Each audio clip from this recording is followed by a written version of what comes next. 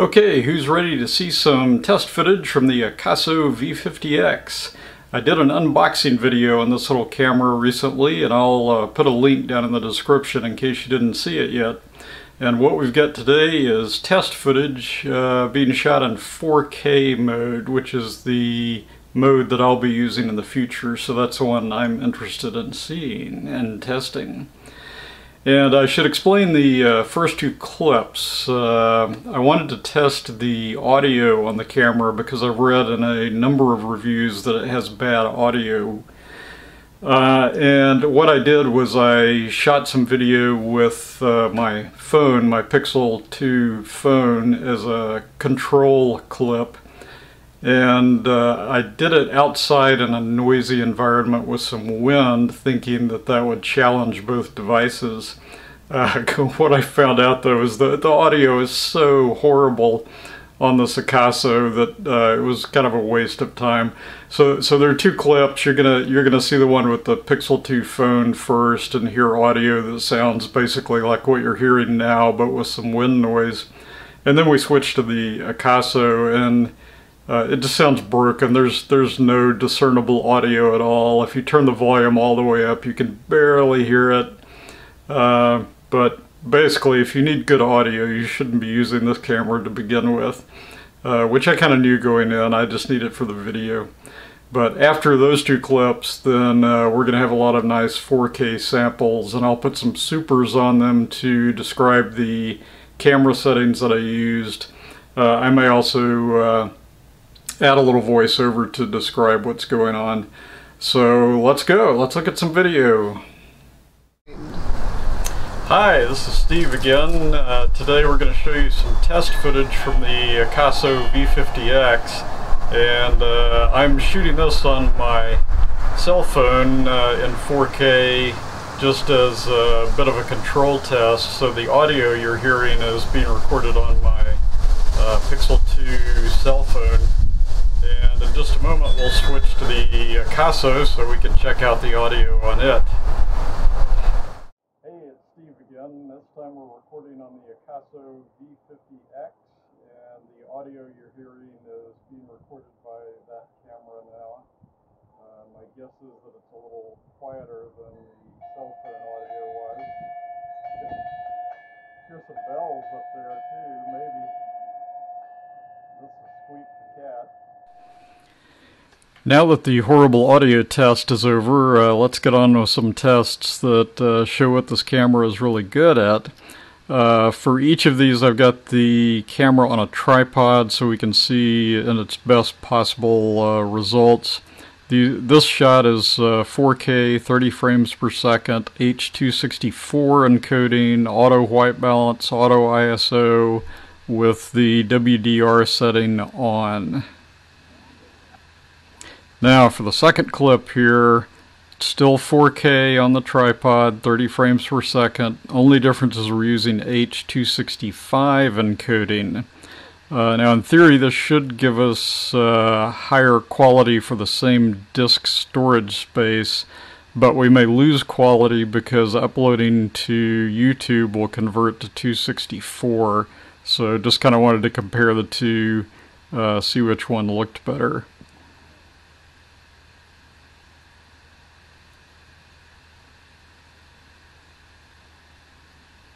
Now for this third test, same settings with one exception. I've turned on distortion calibration.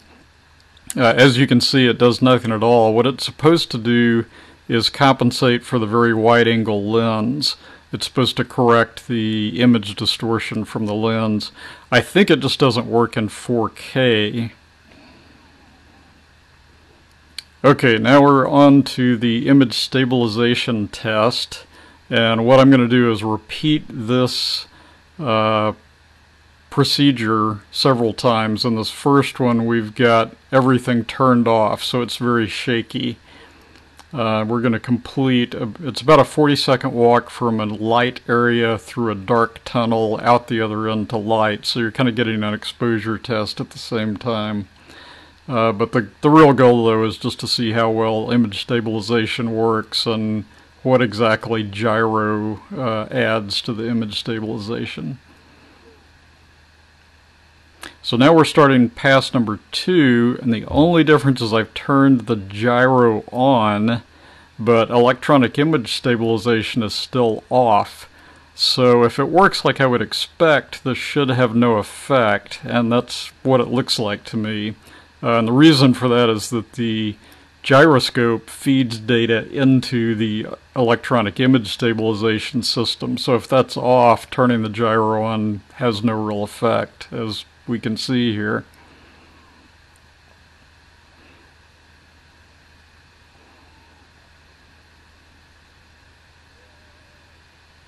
Now we're starting pass number 3, and in this one I've turned the gyro off again, but electronic image stabilization is on. So this is the minimum level of image stabilization.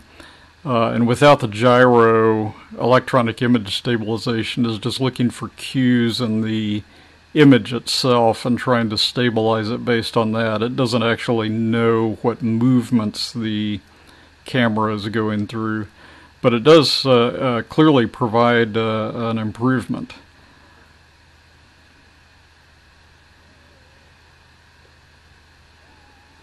And now we're starting pass 4. We have image stabilization on and the gyroscope is turned on. So this should be the maximum possible level of image stabilization. It's taking into account not just cues in the photograph, such as the horizon. It's also using image from the gyroscope to understand what camera movements are happening and trying to compensate for those. And it really does appear to work very well. Surprisingly well for a camera this inexpensive.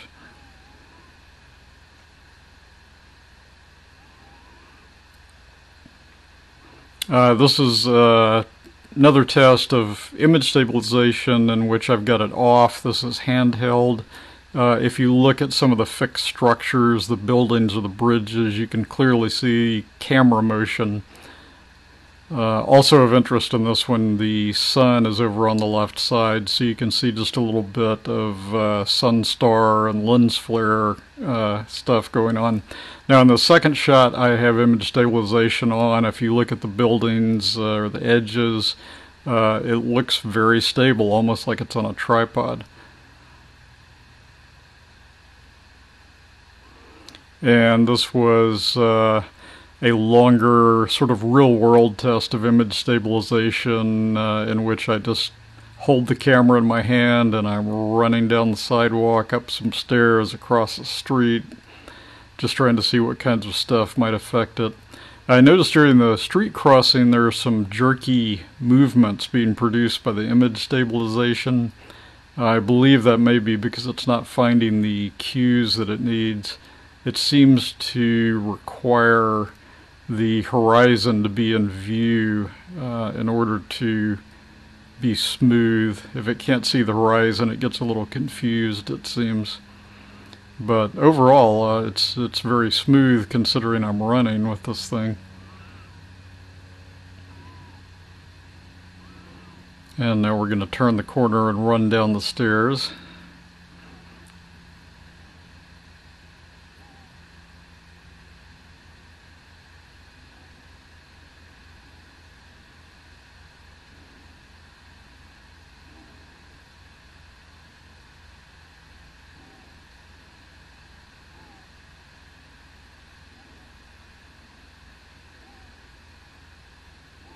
And I couldn't resist chasing a couple of ducks while I was out there.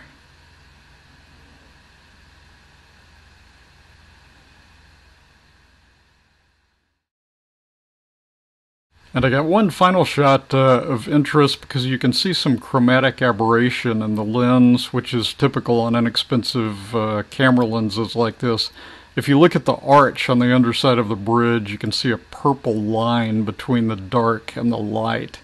And that's just caused by a lack of quality in the lens. If you had, for example, a DSLR, it would have very expensive lens coatings and materials to suppress those. But overall, the quality is very nice here. Okay, so now you've seen the test footage for the Akaso V50X, and let me know in the comments if you'd like to see anything else. I'll probably do a video with some time-lapse footage from this camera. Not something I was planning to do originally, but it just looks like a lot of fun after playing with the settings. So I'll do that soon, and let me know in the comments if there's something else you'd like to see, the 1080p or 2K, whatever. Thanks for watching. Please click that little subscribe button down there. That would help me out a lot, and you'll get to see more videos like this in the future. Thanks a lot.